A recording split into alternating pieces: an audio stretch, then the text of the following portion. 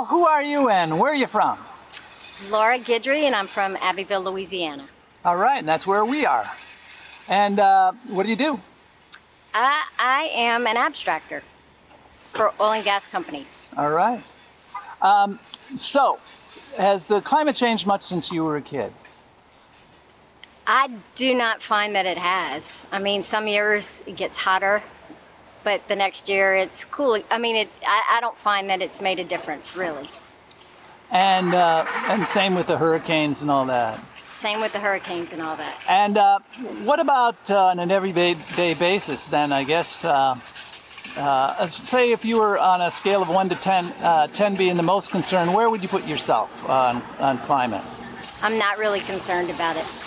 I don't find that it's changed enough to harm me. And then lastly, what about the future?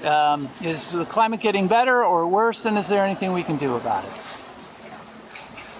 I mean, I try to do my part as far as not leaving a carbon footprint, but I don't really think it makes much of a difference. I really don't.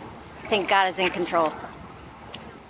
So man isn't, nothing man can do about it.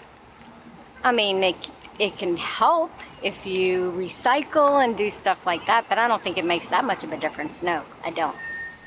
Well, very good. Here on the 23rd, I think, of July in Abbeville, Louisiana. Thank you very much. You're welcome. Thank you.